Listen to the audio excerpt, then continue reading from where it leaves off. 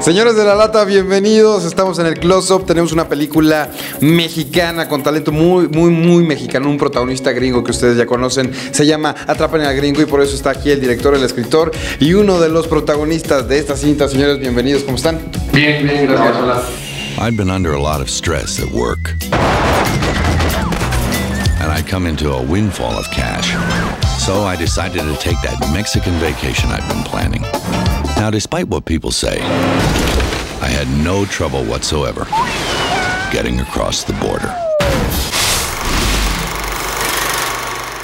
Some nice people were there to greet me when I landed. What's your name? Moza. Dennis? Ruben? I got some great snapshots. Atrapen al Gringo. Por favor, cuéntanos, Adrián, ¿de qué se trata? Se trata de un criminal gringo que cruza la frontera ilegalmente de este lado y lo meten al tambo acá. Órale, y es una historia súper cabrona en el sentido de que nos muestran un universo que ustedes crearon, no sé si inspirados en alguna parte. A mí me recordó la tercera temporada de Prison Break, en esa cárcel zona, pero aquí hacen una cárcel súper, yo digo que hasta más cabrona, de Stacy.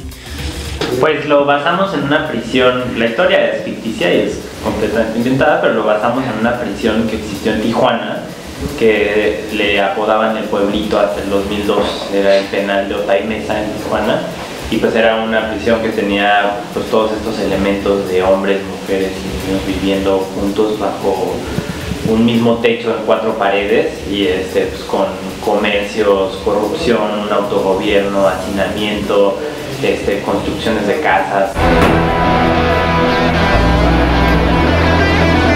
And they recommended a reasonable place for me to stay.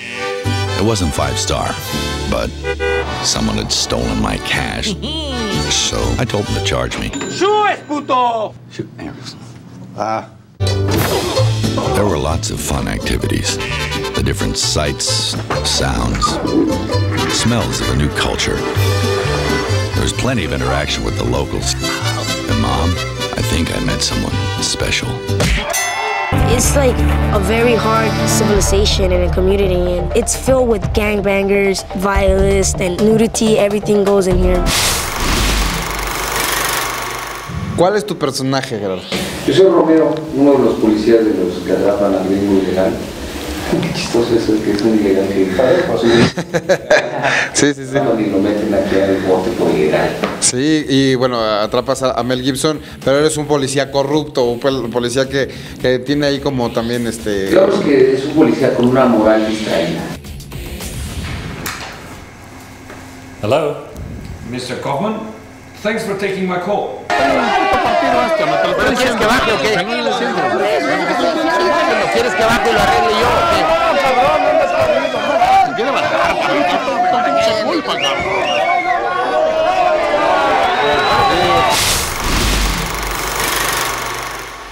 What do you think about Mexican films? Mexican films are really good. I mean, they cut the cloth according to what they have. They address their own issues, which are universal themes anyway. And they do it like really smart, really fast for a budget. And the quality is really good. Wow, she was Capricorn. She has a kid. Cigarette? No, I think he was beginning to warm up to me. I guess you are special.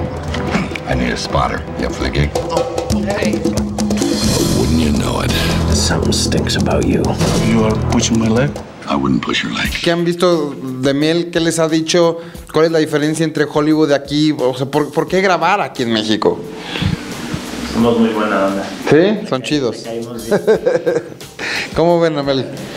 Y súper pro y súper talentoso y es un placer trabajar con gente así, ¿no? Que aporta creatividad a cualquier lugar que pisa. Can you give us a little bit of your personal experience on the film? Well, Yeah, from go to woe, you know. It was, I think it took us, what did it take, about 9 months to write the film and come up with a story that we felt was ready to sort of go into production with. And then going down to Veracruz, which of course I worked there before, and was very, you know, the governor there and everybody, the people there, everybody was fantastic the first time around, and they were no less gracious the second time. It's actually the action hook of the film because it is the opening sequence.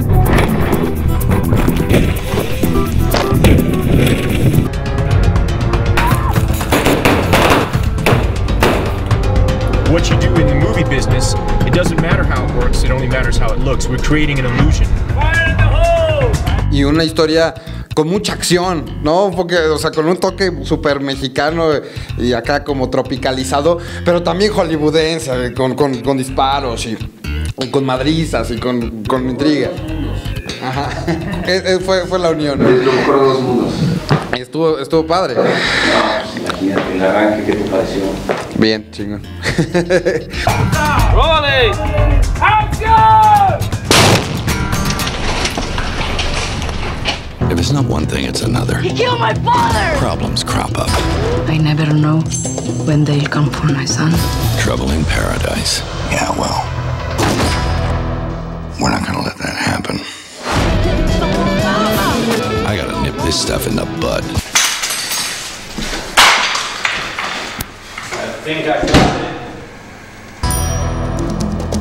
And you're not gonna leave me like this, are you? Pues bueno, señores, inviten a la gente para que vayan a ver Atrapen el Gringo y que se la van a pasar un muy buen rato, bien entretenidos. Por favor, mejor que como lo hiciste tú. Échale, Jerry. Okay. Vayan a ver, ustedes saben dónde pueden lugar. Ustedes también Atrapen al Gringo. Perfecto, muchas gracias, señoras y señores. Esto es La Lata. Yo soy Alex Montiel, pásenla chido. Nos vemos en el cine.